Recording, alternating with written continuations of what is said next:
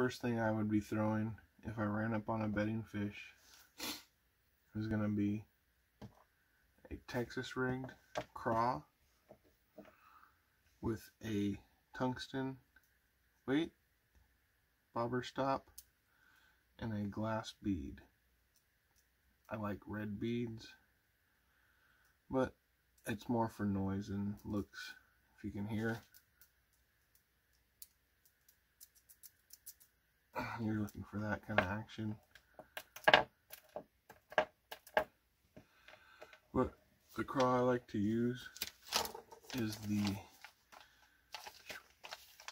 Z-Man Turbo Craws. It's a Elastec, so it floats. So it'll be sitting up like this.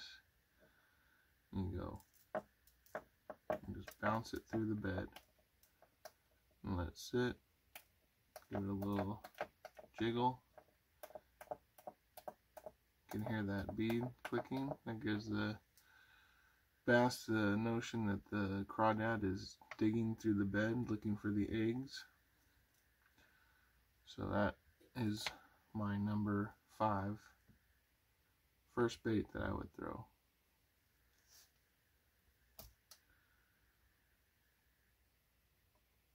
And the second bait that I would throw. Now the reservoirs that I fish mostly have bluegill and crawfish as their main forage. There are split-tail minnows and other kinds of little minnows and other bait fish, but we don't have any shad in the local ones that I go to. There are some in California, but around the Bay Area they're not as prevalent. But I like a black and chartreuse jig, 3/4 ounce or 3/8 ounce football with some sort of larger creature bait. This is the Strike King Rage Tail structure bug, but this gives more of a bluegill slash crawfish profile. But you hop it through just like the Texas rig and just bounce it, and these little feet and appendages kick out. That bass doesn't like it, takes it, and runs off with it. Set the hook. That is number 4.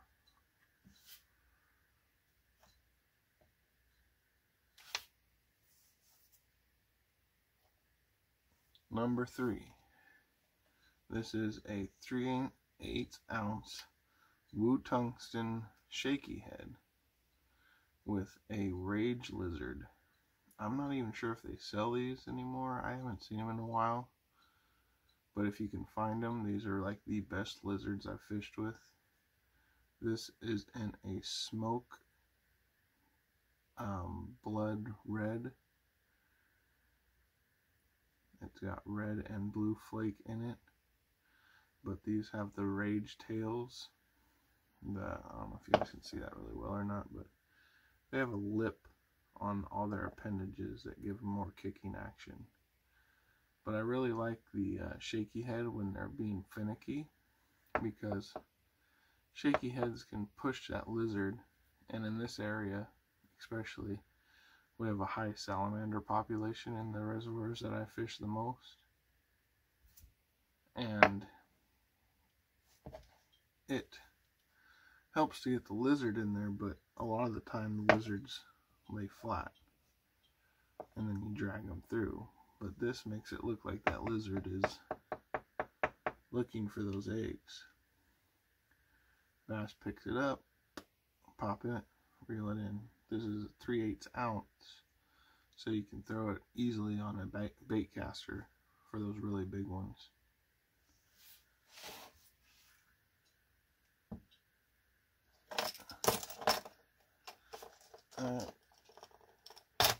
Number 2 is a swinging jig head, 3/4 ounce football swinging jig head with a summer craw, that bright chartreuse on the belly,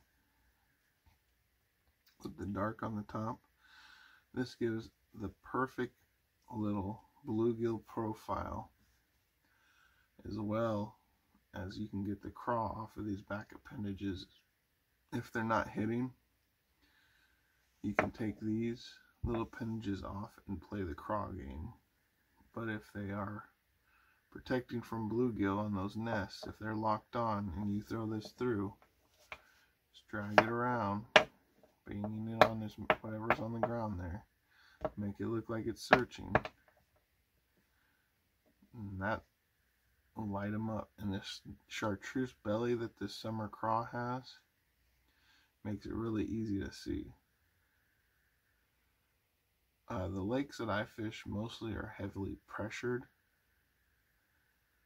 I mean, there's 3 or 4 people fishing them at any given moment. And so those like bright white pearls that a lot of people like to fish with don't usually work as well here. The bass have gotten pretty smart to bed fishing. But if you use more of a natural chartreuse color, you can get that visibility as well as getting the natural presentation.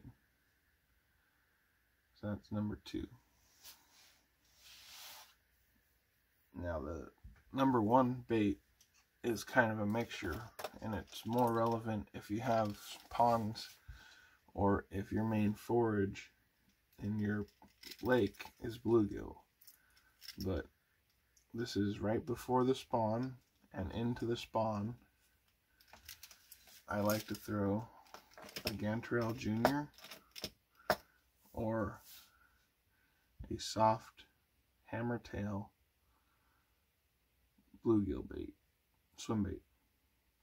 This is the Nest Raider bluegill. It's weighted in the nose, so as you go through, it pounces nose down.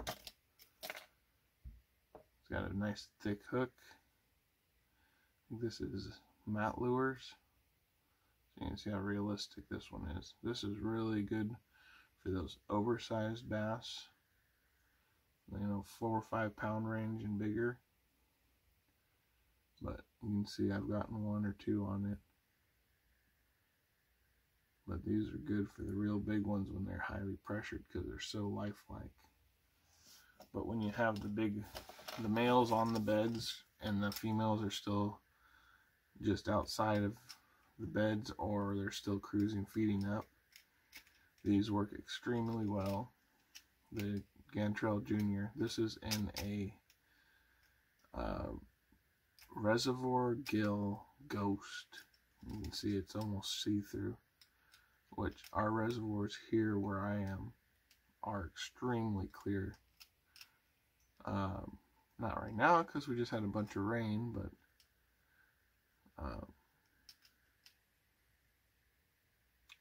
so I go with the ghost color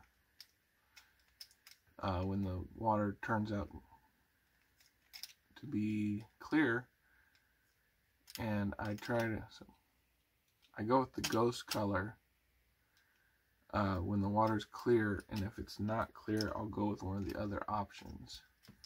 So this is more towards the beginning of the spawn. You can fish it during the spawn if you want to try to get in those beds, but I suggest putting a weight on the nose. There's a loop here on the bottom. Put some kind of drop shot weight, preferably a tungsten that's smaller, because tungstens are a lot smaller than lead weights, and they will nose down like this.